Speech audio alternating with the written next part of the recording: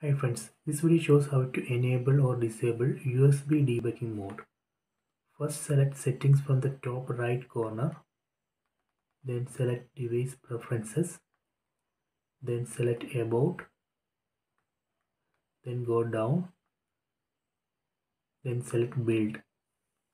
On build, we need to press select button on the remote 7 times. 1, 2, 3, 4, 5, 6, 7. You are now a developer. Then go back. Then under device preferences, we can find developer options. Select developer options. These are the developer options. From this list, we can find USB debugging mode. See, if we want to enable USB debugging mode, just press select button on the remote. Then press OK. So now I have enabled USB debugging mode. So this way we can enable USB debugging mode. If you want to disable it, again select USB debugging, then press select button on the remote and disable it.